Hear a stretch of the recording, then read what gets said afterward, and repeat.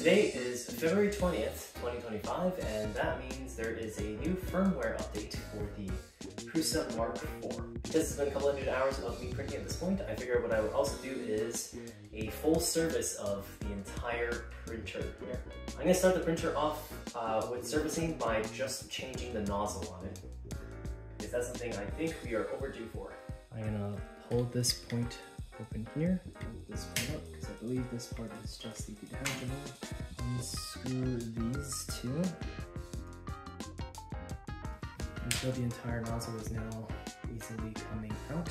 Here's a better angle, but basically I just unscrewed this one and also unscrewed this one, and now this should be a little bit loose. When this is a little bit loose, you can pull out this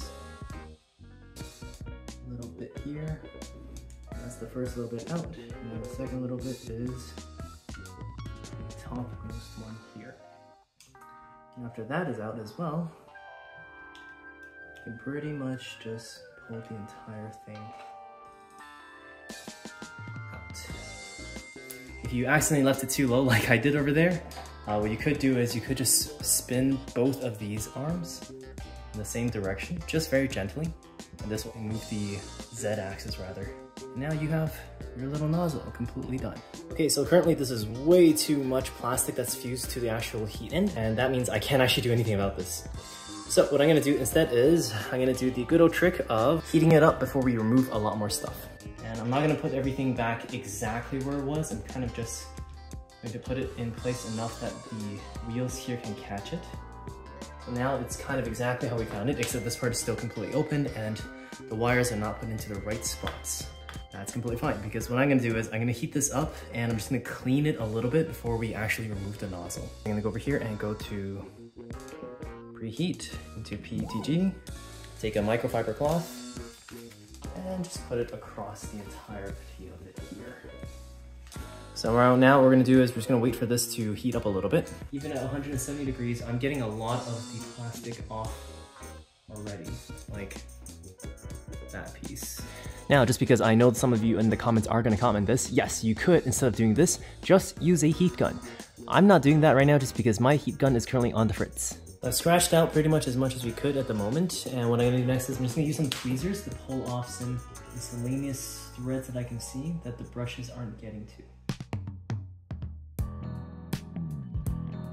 Okay, I think that is good enough. I got pretty much as I could out of that. Back to what we're doing, I'm just gonna go over here to preheat, go to the very bottom, cool down, and we're gonna let it be. The nozzle is cooled down to 13 degrees Celsius, which is very, very low. It's still very cold. Take this out, and ta-da! We are done with the nozzle. The area is already much cleaner than we were before, but if you want, there is an optional step here where you can just clean it up a little bit more. If you bought the Prusa Mk4 from Prusa, you would have gotten these two tools that come with the unit, and they are really good for moving the nozzle.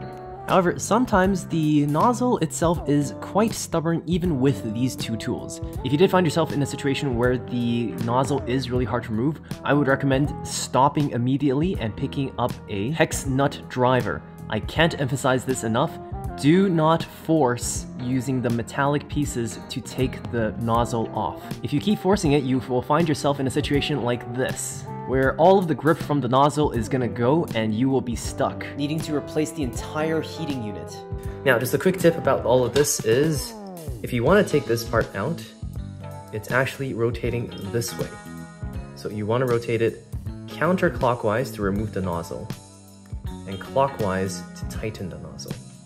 So the way I remember this is counter to changer, and clockwise, you know, just to tighten. Alrighty, that is step number 1 complete. We have the nozzle completely changed, and now I'm just gonna plug this back into here.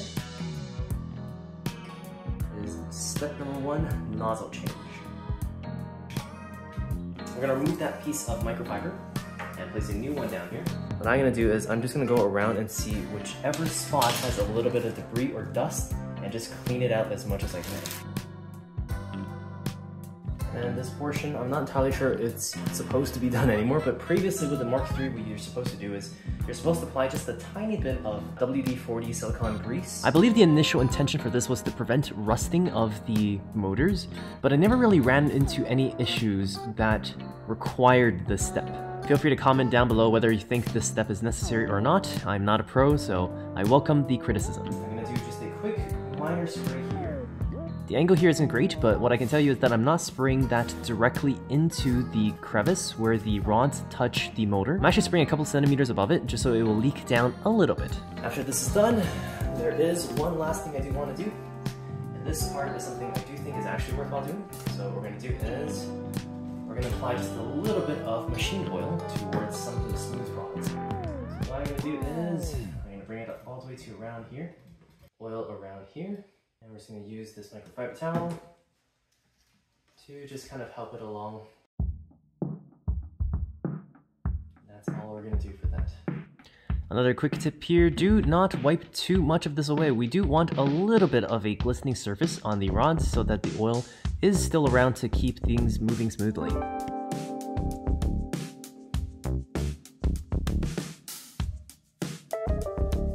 So Vivacello here from the future. We're currently doing the self-test wizard kind of things. And at this point I realized that when I was recording, I recorded myself doing the oiling of this and that, but I forgot to show myself oiling this portion as well. So if you were following along, there are 2 more rods here that you also need to kind of clean up and use a bit of oil on. Okay, so we are now at the last portion of our thing. What I'm gonna do is I'm gonna bring this all the way to around here-ish. And then once it's all around there-ish, pluck this until it tells us the right sound. If it is way too tight, what I'm going to do is I'm going to go over here and I'm going to loosen this one, and this one, just a little bit. I'm not going to take the entire screw out, we're just going to loosen them a tiny bit. After that, there is a screw hidden right there, and this is the screw you want to adjust a little bit with. In case that wasn't clear, this is the one that actually adjusts the tension. I'm going to turn this down just a tiny bit, and let's try this again.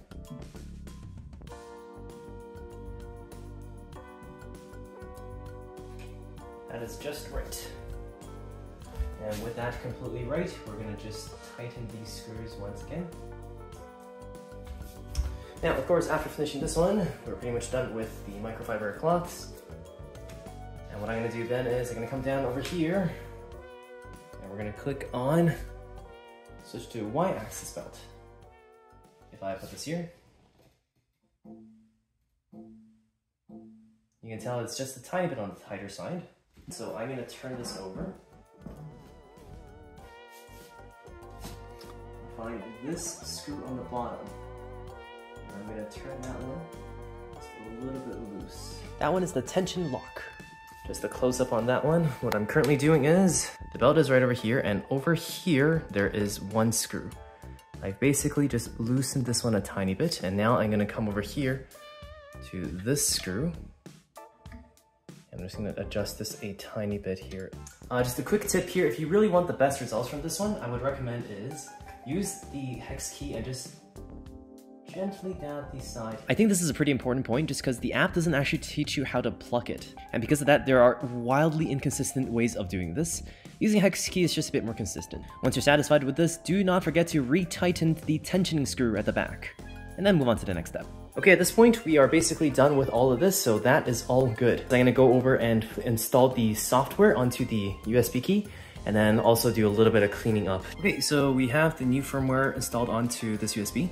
Now, I'm not going to go through every single step here. It is pretty self-explanatory on the website. All you really got to do here, though, is just go onto the website, find your printer, download the BBF file, and put that onto the flash drive, making sure there is no other BBF file in there either. And then you just turn on your machine and click flash. Okay, and now what we're going to do is, I'm just going to plug this in. And then we're going to turn on the printer, which I've already plugged in. It says firmware here is new available. Would you like to flash? Yes, flash. Now while it's finishing, just because I do have pretty good confidence it's gonna work, I'm just gonna put the enclosure back. Okay, and in no time at all, we put the enclosure back and also the flashing finish. That took around, I wanna say a minute. Now, the last thing we're gonna do is we're gonna go to control, and what I'm gonna do is I'm gonna go to calibration and tests. We're just gonna do a quick fan test. see if everything's still working. They don't really have a wizard anymore, but just clicking the first one and letting it go is kind of the wizard, so. If you're wondering what I mean by this, after you click on the fan test, it will calibrate, and when it's done calibrating, it'll ask you to continue, like here. If you click on continue, it'll just keep on running the other calibration tests moving forward. After that, just follow the instructions on the screen. It is honestly very self-explanatory. Okay, now it is all done and everything is completely finished with the setup and also the calibration. But here's the thing. This isn't part of the servicing, this is just me ranting because there's a particular part of my Prusa Mk4 that isn't working. I'm still getting no sound.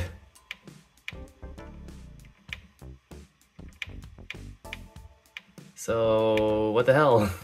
This is an ongoing problem I still haven't found the solve for. One day the printer was working and the beeping was completely fine, and then the next day it just simply stopped working. And I have not found a single way to fix this yet. But anyhow, let's move on to the final step of servicing. Let's see if the nozzle change was successful at least, and do this. To be honest, this is always the most nerve-wracking part of the entire process. There we go. Made me a little nervous, not gonna lie. But it's working.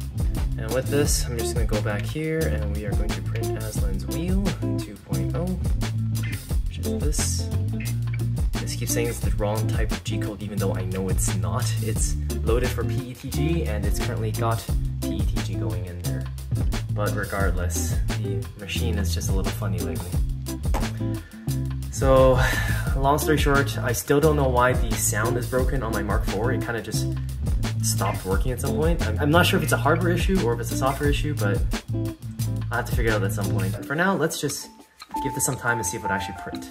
Watching it print is kind of boring. I'm just gonna close this off a little bit and I'm going to come back in about 5 minutes and see how it fares. And 5 minutes later, we're cooking. Everything looks like it's running smoothly. So, I guess that's it. First service on the Mark IV completely done.